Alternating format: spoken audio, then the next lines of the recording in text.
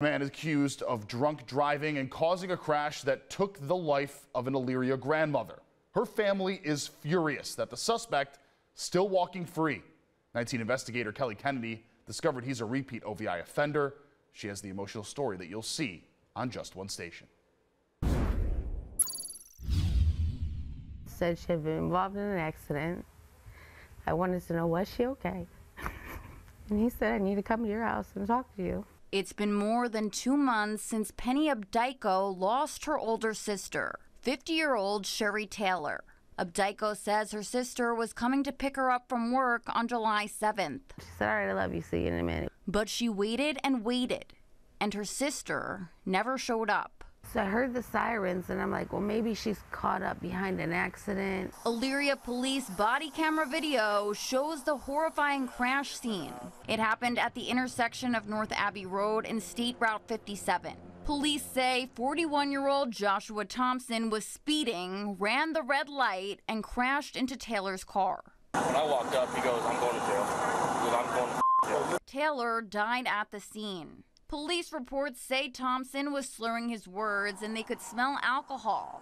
And there were even cans of beer scattered around his car. What happened? Right turn, the wrong time. And where'd that car come from? I know. Officers say Thompson admitted he had been drinking before the crash. It's almost sickening because, like, there's Ubers, there's Lyft. The irony in all this, Taylor was an Uber driver. She wanted to make sure that I got home safe. That ate me up because, yes, I got home safe, but you didn't. So I dug into Thompson's criminal record, and as it turns out, this was definitely not the first time he was arrested for drinking and driving. The first time was back in 2001 when Thompson wasn't even old enough to legally drink yet.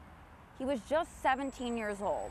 Thompson was arrested for drinking and driving 3 more times after that. His punishment, a 72-hour driver intervention course and a temporary license suspension. Thompson had just got his license back in February, a few months before Taylor died. Do you feel like if he had faced tougher consequences for his previous crimes, then maybe your sister would still be here? Absolutely.